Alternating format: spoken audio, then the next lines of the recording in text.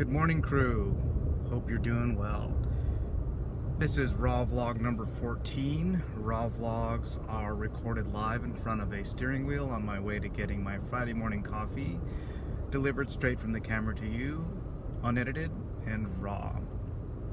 Today we're going to be talking about, I guess broadly, why I mountain bike, what keeps me coming back, what do I get out of it. Quick note, I've moved the camera because I know a couple of people have not liked when I've turned left up here in a little bit and we gotten a bunch of sun in the lens, so I've moved it so that hopefully we won't get those bright flashes. Hopefully the audio's still okay. I don't really have any channel updates. I can give you my wellness update, I guess, which is this week has been a little bit rough in terms of this guy. I have a little bit of new artwork. I've got eyes to see you. Thanks, Matt Palmer. Palmer, maybe that's why I put him there. Anyway, yeah, this week has been a little bit tough in terms of sleep. I am really low on sleep. The arm, the cast has been keeping me awake.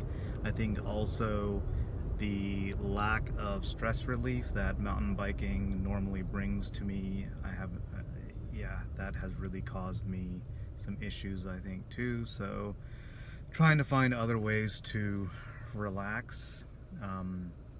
But this is why I've been thinking about, what do I get out of mountain biking? Why do I mountain bike? And yeah, some of it is just really about getting outside, about being out in nature, I guess, but just generally outside activity. You know, when I was a kid, I was always outside, either riding bikes or climbing trees or, you know, whatever, running around in the hills behind my house. I grew up in Tennessee, and we were in a residential area that was near to some rural areas, so it was really easy for me to just go out the back door, jump over a barbed wire fence, and then just be in the woods. And I'd be running around out there throwing sticks and shooting 22s and just hanging out there. I would even just sometimes throw a couple of cans of beans in a backpack and take a sleeping bag out there and set up fire in a dry creek bed and just spend the night on a whim. So, you know, as I got older, it was nice to find ways to be outside. I've talked a lot about, or I've talked before about how I got into skateboarding and really enjoyed a lot of aspects of skateboarding, which we'll kind of get into a little bit later here. But the one thing that skateboarding was kind of missing for me was that being out in the woods aspect. So that's always really important to me.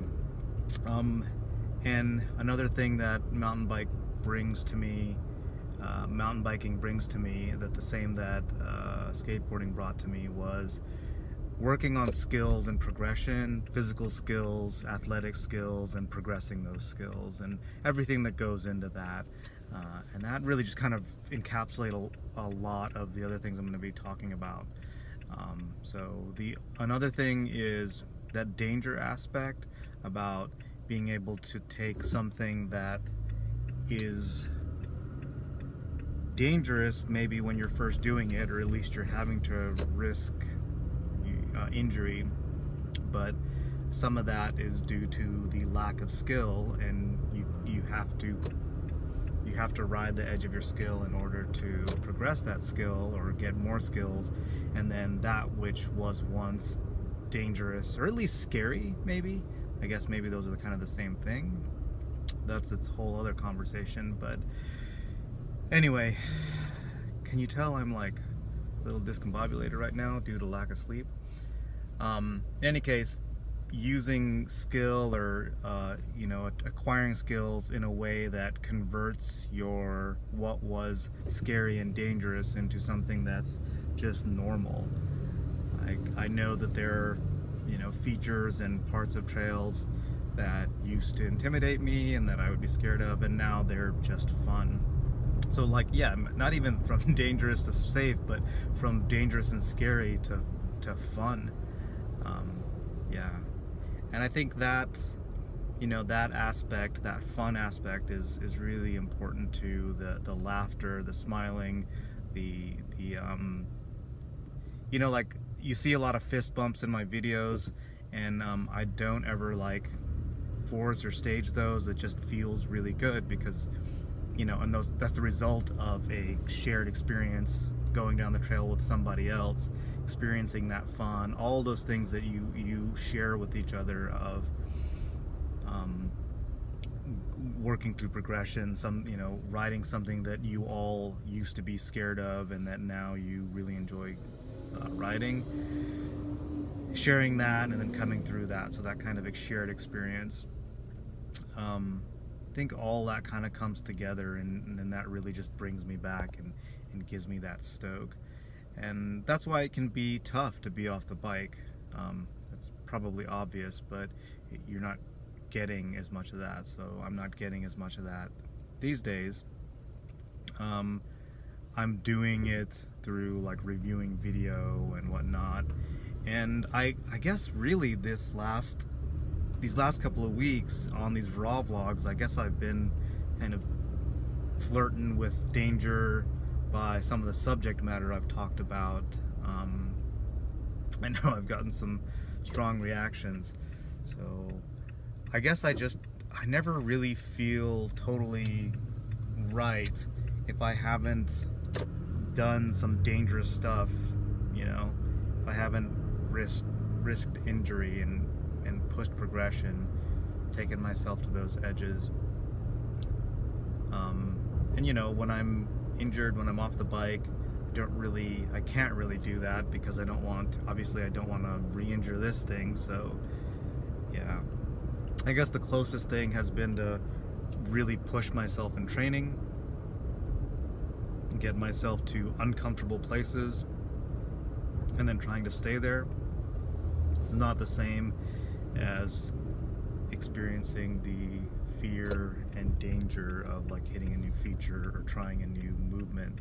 But it is, well, some stuff going on over here, but it's at least dealing with discomfort and getting into that stuff that we talked about last week about preparing for getting back on the bike. Yeah, there's another piece of thing I wanted to talk about a little bit. No, I'll save that for later. I think another aspect of mountain biking that I really enjoy is that discomfort, right?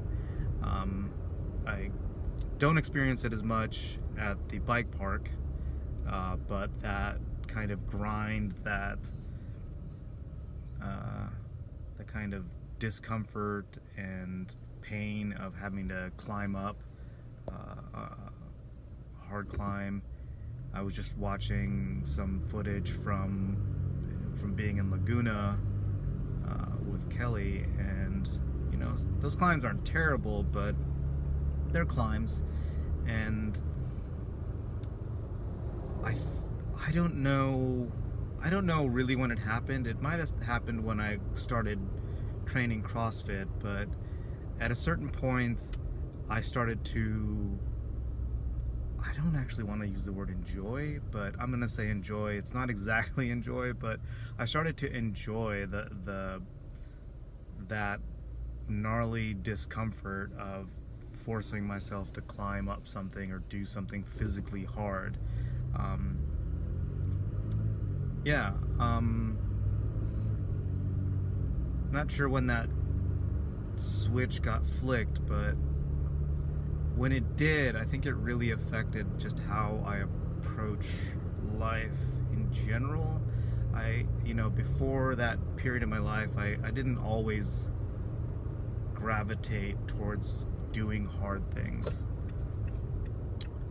I guess I would gravitate towards doing things the hard way, which is different than doing hard things, but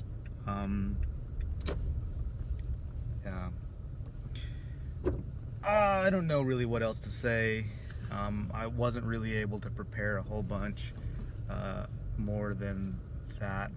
Well, what I mean is I've been thinking about, you know, what do I really like about mountain biking and what brings me back, but I hadn't really taken the notes and thought about it as much as I normally do on these things, because my brain has not